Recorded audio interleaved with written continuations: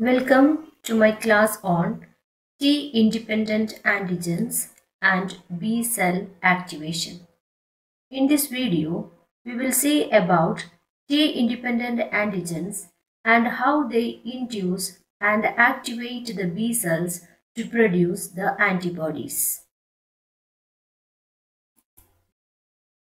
What are T-independent and T-dependent antigens? During humoral immune response, antibody production is brought about by the B lymphocytes. Based on the ability to induce antibody formation, antigens can be classified into T-independent and T-dependent antigens. Some antigens can directly induce the B cells to produce the antibodies and are called T-independent antigens. However, some antigens require the help of T lymphocytes for the production of antibodies from the B cells, and these antigens are called T-dependent antigens. T-independent antigens. Most of the protein antigens require the help of T cells for the production of antibodies by the B lymphocytes.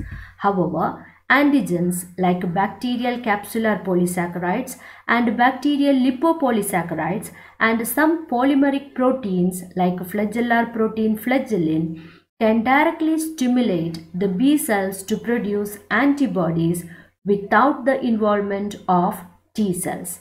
They can directly activate the B cells without antigen processing and presentation to the T cells. Such antigens are called T cell or Thymus Independent antigens. They are structurally simple and carry repeating epitopes. These repeating epitopes cross-link the B cell receptors on the B cells and act as first signal of activation. Even though T lymphocytes are not involved in antibody production, they assist the B cell proliferation and differentiation. For complete activation of B cells, a dual signal is required, and the second signal usually comes from T cells. But here, the second signal will not come from T cells as the T cells are not involved, so the second signal should come from other sources. T-independent antigens are metabolized slowly and remain in the body for long periods. There are two types of T-independent antigens, Ti1 antigens and Ti2 antigens. Ti1 antigens are usually bacterial lipopolysaccharides which have mitogenic properties and can deliver dual signal to the B cells by themselves. First signal is binding of B cell receptor to the T-independent antigen. The second signal is the binding to the lipid moiety of the lipopolysaccharide with the CD14 or TLR of the B cells. TLRs or the toll-like receptors are receptor proteins help in the recognition of wide array of pathogens and are found on membranes of leukocytes including the dendritic cells, macrophages, natural killer cells, also on the immune cells like T cells and B cells, and on non-immune cells like epithelial, endothelial cells and fibroblast. Ti2 antigens are compounds like polysaccharides without mitogenic properties and also flagellin. They activate B cells in a different way.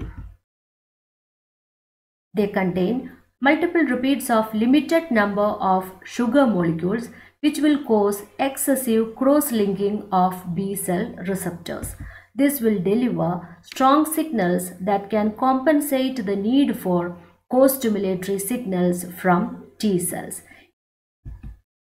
In this case, the second signal can be the interactions of toll-like receptors with PAMPs or interactions with the factors from the complement system. PAMPs are pathogen-associated molecular patterns found on infectious agents which are recognized by toll-like receptors. Once the B cells are activated by the T-independent antigens, they undergo clonal proliferation and daughter cells differentiate into plasma cells. Plasma cells are antibody factories that secrete large quantities of antibodies. Antibodies produced by T-independent antigens are mainly IgM antibodies. Type switching to IgG can take place with the help of only T lymphocytes. Here there is no production of memory cells or no immunological memory. Hence the immune response is effective in primary infection and not effective in secondary infection and also short-lived. Immune response by T-independent antigens are also dose-dependent, means too little antigen is not immunogenic and too much antigen can cause immunological tolerance than immunity. Thus, we can summarize like this. T-independent antigens are structurally simple and composed of limited number of repeating epitopes. They include molecules like bacterial capsular polysaccharides, bacterial lipopolysaccharides, and some polymeric proteins like flagellar protein flagellin. Immune response by T-independent antigen is dose dependent. That means too little antigen is non-immunogenic and too much of antigen can cause immunological tolerance. T-independent antigens do not require preliminary processing by the antigen processing cells. The antibody response by T-independent antigens are limited to IgM and there is no isotype switching. Immune response by T-independent antigens are weak and no immunological memory. They are metabolized slowly and will remain in the body for long periods.